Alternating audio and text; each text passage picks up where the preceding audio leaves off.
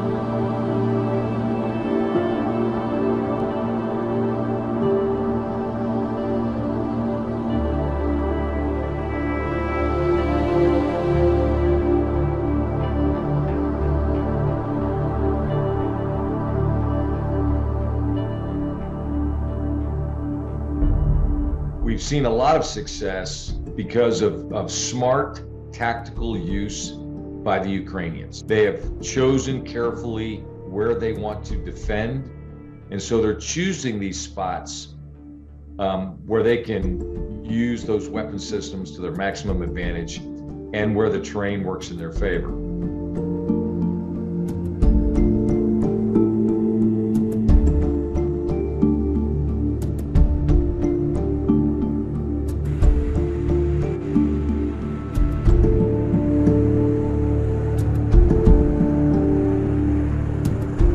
What we're seeing, though, is such poor tactics by the Russians. It has compounded the effects of the Ukrainians' use of these anti-tank weapon systems. Frankly, they've made it much, much easier for the Ukrainian defenders with these weapon systems that are getting so much notoriety.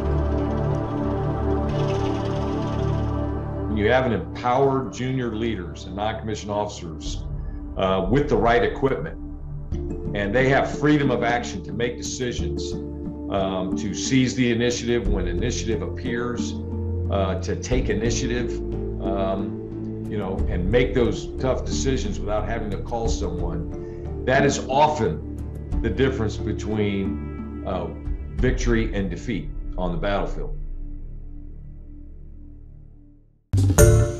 Hi everyone, George Stephanopoulos here. Thanks for checking out the ABC News YouTube channel. If you'd like to get more videos, show highlights, and watch live event coverage, click on the right over here to subscribe to our channel, and don't forget to download the ABC News app for breaking news alerts. Thanks for watching.